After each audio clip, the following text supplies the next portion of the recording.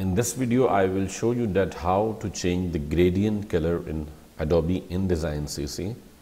So we will select here first rectangle tool and will create a background like this, and now I will apply some gradient from here, Windows, color, gradient panel, and if I click like linear, so you can see the gradient has been applied. Now the main purpose is how to change the colors of this gradient. So we will go to the window, color, and the swatches panel we will open.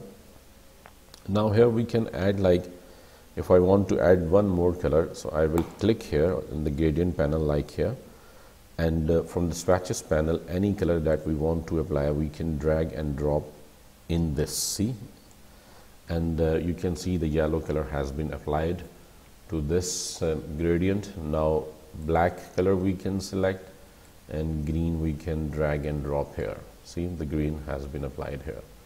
So this is the easy method you can use to change the gradient color in Adobe InDesign.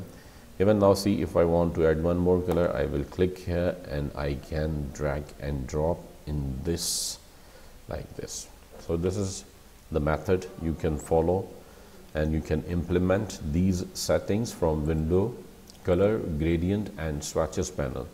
So gradient and swatches panel you can use to change the gradient color in Adobe InDesign CC. Thank you so much for watching this video. Please subscribe to my channel.